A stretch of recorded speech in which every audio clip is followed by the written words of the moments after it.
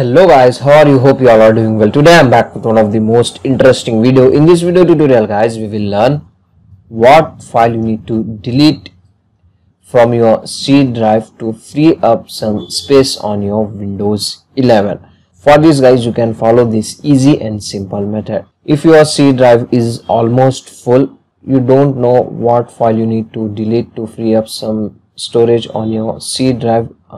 So all files is very important on your C drive.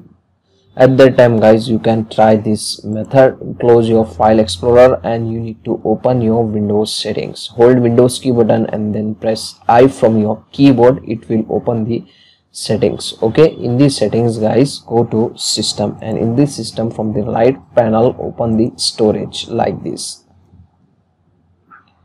and in the storage it will show your local disk C drive. As you can see guys, from here you need to open the temporary files like this. So it will take some time to scan your all temporary files stored on your C drive. So wait for few seconds till the scanning process was completed. So after a scanning process was completed, as you can see guys, total selected file was 7.86 GB. So temporary file was taking lots of storage in my C drive.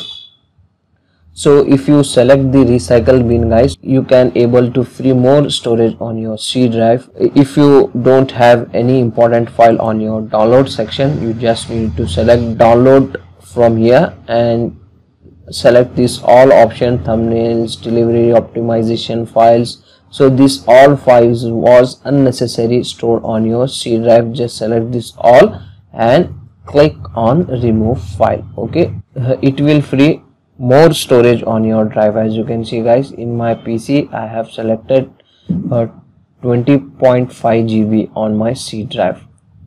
So from here you can easily able to free up some storage on your C drive. Okay, so that's it for today guys. The short simple video. Hope you enjoy this. If you enjoy, please guys like, share and subscribe to our channel. Thank you very much.